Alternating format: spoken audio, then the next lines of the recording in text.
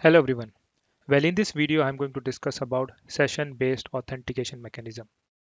So let us consider the example of Gmail application. When user log in into the application, a session get created. During this session, user can perform operation in the application, such as in case of Gmail, user after login can send the mail, read his existing mail, or delete a mail. This session will get destroyed once user log out from the application, and after that user cannot do any operation on the application.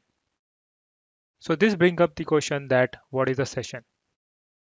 Session, you can consider it as time frame, which get created once user log in into the application. This time frame become invalid once user log out from the application. There is one more case under which this time frame become invalid is that is session timeout. So assume that you log in into the application and after some time you just kept it idle. That means you are not doing anything.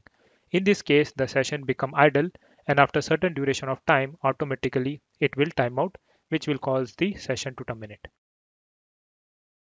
So this brings up another question that how server tracks the session information. The answer to that question is using the session ID. So assume there is a client and there is a server. First, the client will send the request with username and password to the server. After that, server will authenticate the user and create a session and store that session information in the server memory.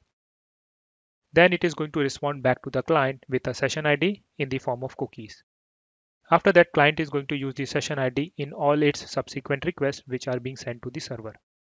So once the server receives the request, it is going to extract the cookie to get the session information, and based on that, it is going to respond back to the client. So this is how entire session-based authentication mechanism work.